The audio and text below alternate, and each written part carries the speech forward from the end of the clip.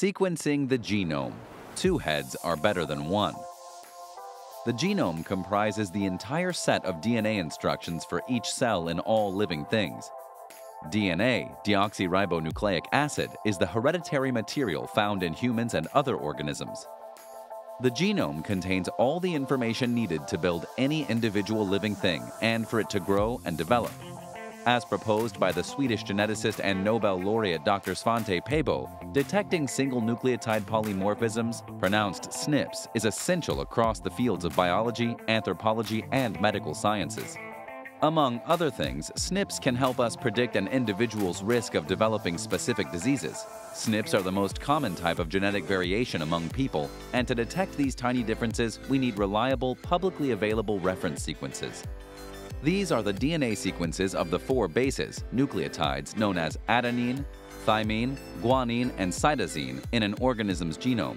Unfortunately, sequencing software often cannot reconstruct the true sequence from segmented base sequences generated, even with advanced next-generation approaches. With this in mind, Associate Professor Yukihiko Tokunaga and Mr. Takuya Ganye at the University of Tsukuba in Japan sought to reconstruct the base sequence of one of the simplest organisms, the Phi-X174 virus of bacteria. The Phi-X174 virus is an Escherichia coli, E. coli bacteriophage, and such viruses work to selectively target and kill bacteria.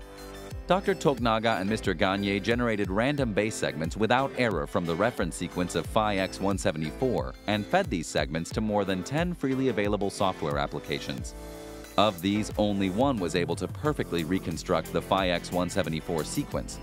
The next step was to create an ensemble answer from all the correct and multiple incorrect sequences using non-metric multidimensional scaling, NMS.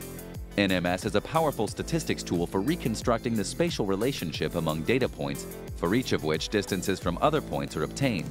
In this case, plotting the NMS provided Dr. Tokunaga and Mr. Ganye insight into the actual sequence of Phi-X174. As a significant methodological step forward, this work provides a much-needed guideline for base sequencing in future research. Dr. Tokunaga and Mr. Ganye propose that we should not rely on a single program for sequencing, but instead use multiple software applications to obtain an ensemble answer as they have demonstrated.